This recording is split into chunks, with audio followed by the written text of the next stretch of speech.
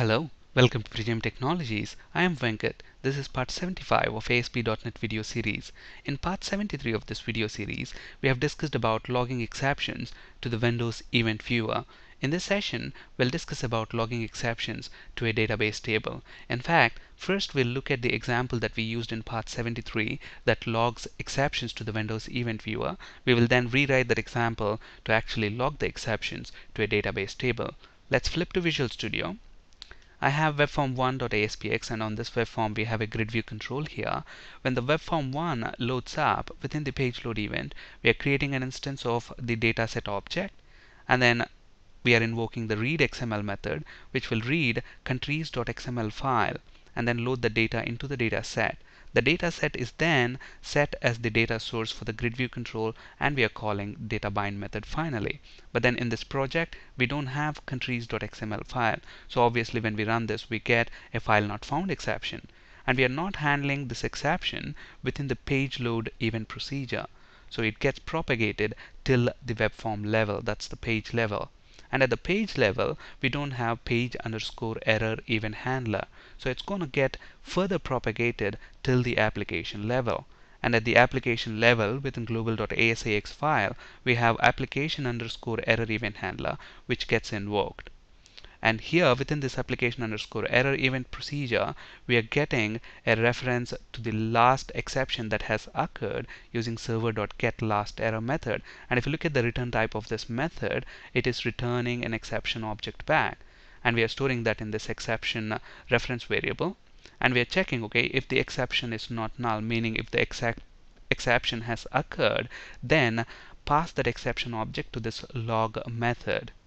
This log method is going to log that to the event viewer. That's what we have discussed about in part 73. Once the exception is logged, we clear the error, and then we will redirect the user to errors.aspx page. And if you look at errors.aspx page, it's a standard ASPX page with just some HTML there, which lets the user know that there is an application error. Okay, so now let's look at the log method that we have written in part 73 of this video series. So let me click on go to definition. So this is the logger class, and if you look at this class, it's present in logger.cs file. That's the class file we added. And then within that class we have the static method log, which takes in the exception object. So the exception object is coming from global.asax. Okay, so what is the log method going to do with that exception object?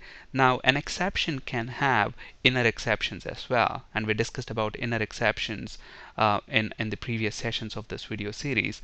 So when we have an inner exception, we want to be able to retrieve that as well. That's why we are using a while loop, do while loop here. So what happens when the exception object comes in?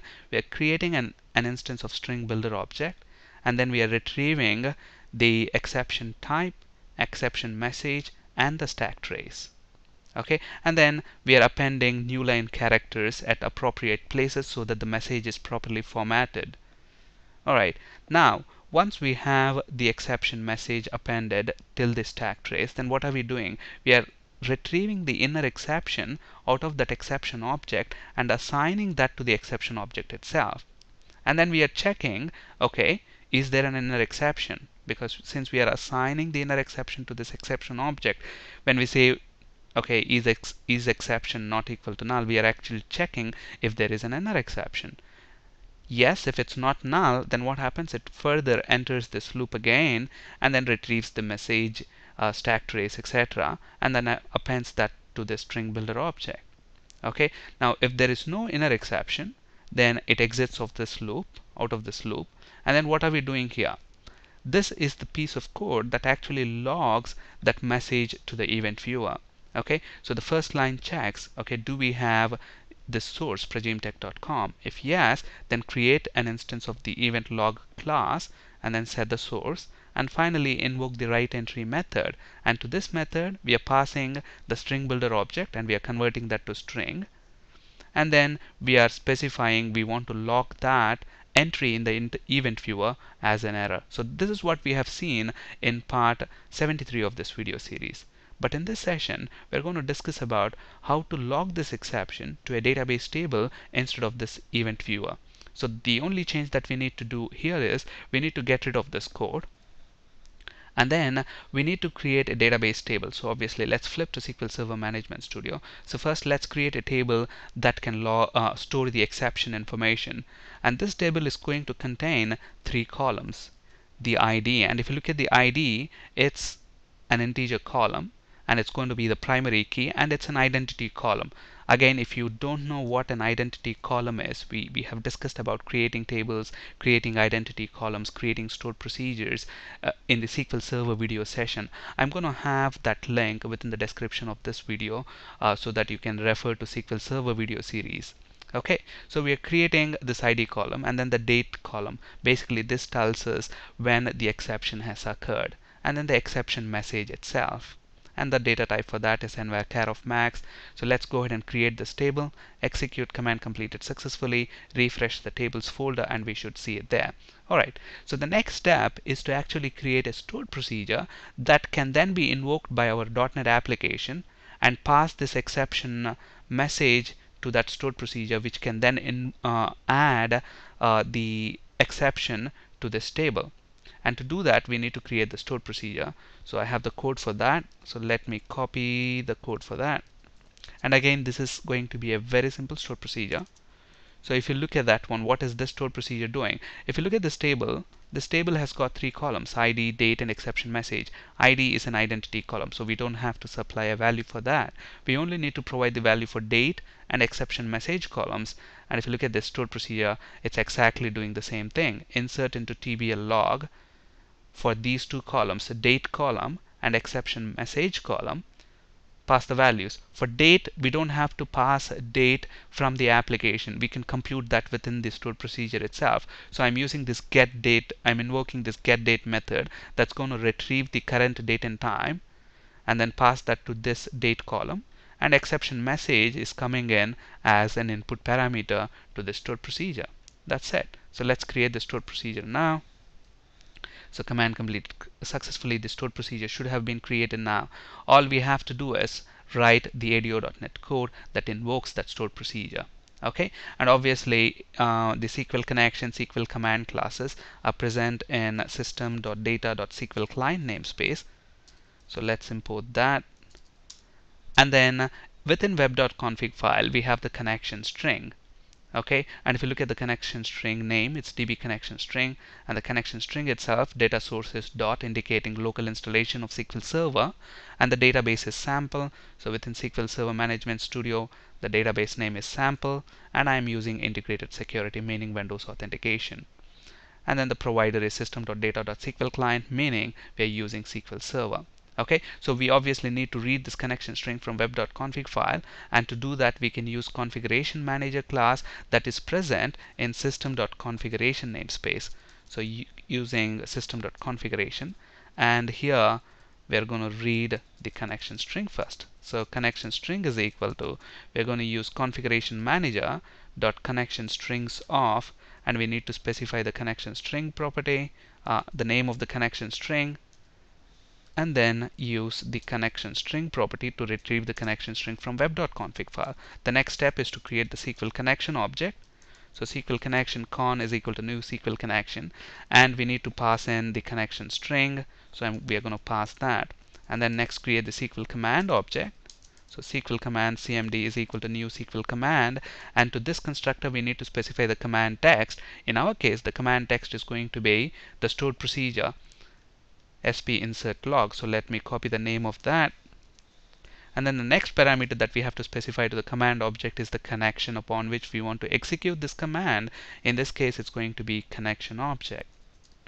And then the most important thing here is this command is actually a stored procedure, so you'll have to tell that to the command object. And how do we tell that?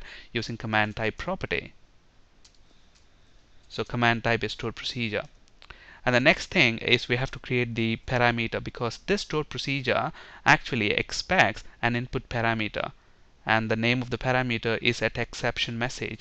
So let's copy that, and let's create the parameter. And how do we create a parameter? Using SQL parameter class, and we are going to call that parameter is equal to new SQL parameter, and the constructor of this class requires 2 parameters: the name of the parameter and the value for it. The name of the parameter is going to be @exception_message. And where is the value coming from? The value is actually coming from this string builder exception message object. So we are going to pass that. And since that is a string, so let's convert that to string. So we have the parameter. Next we need to associate this parameter to the command object using parameters collection. So command.parameters.add the parameter object that we have just created. And finally open the connection.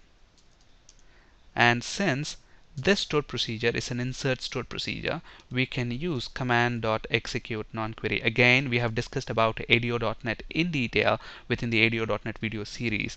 Again, I'll have the link for the ADO.NET video series within the description of this video.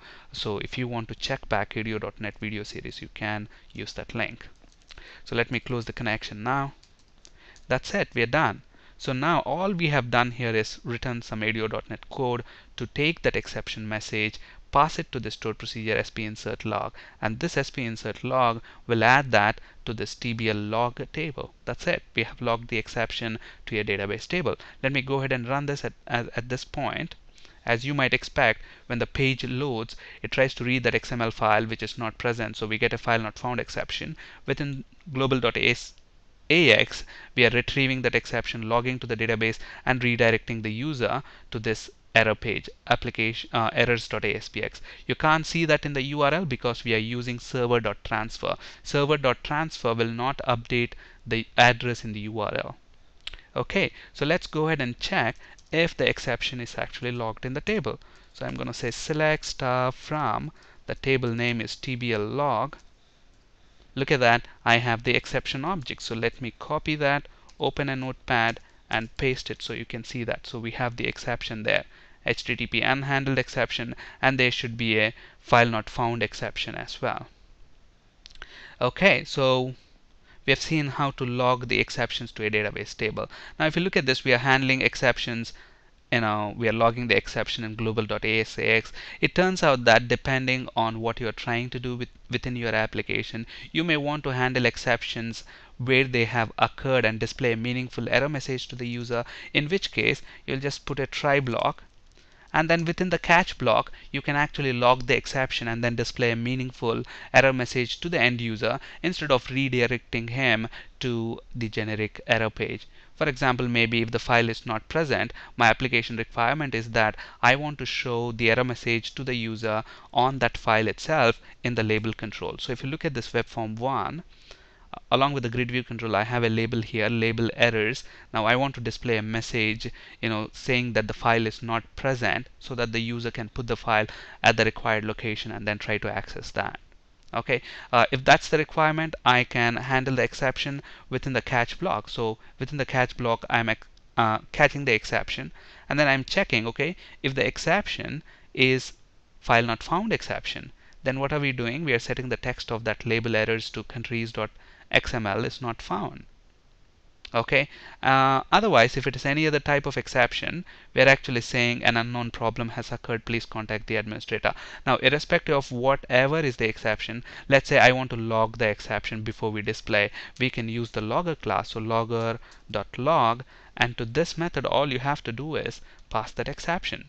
So here we are handling the exception where it has occurred rather than allowing it to propagate till the application level and then handling it there at that level. So it again depends on your application requirement, what exactly you want to do. Depending on that, you either handle it where it has occurred, or you will allow it to propagate till the application level and handle it there. So let me go ahead and run this now. As you might expect, now it wouldn't be redirected to errors.aspx page. Instead, on webform1.aspx, it's going to show that message within that label control.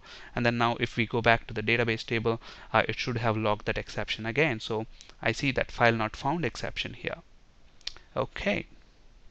So in this video session, we have seen how to log exceptions to a database table. In the next video session, what we are going to do is we are going to modify this logger class, and then in such a way that the user can configure where they want to log the exceptions within web.config file, and depending on that, it will automatically log the exceptions either to the event viewer, to the database table, or to both. It all depends on user configuration. Let's see how to do that customization in the next session of our video.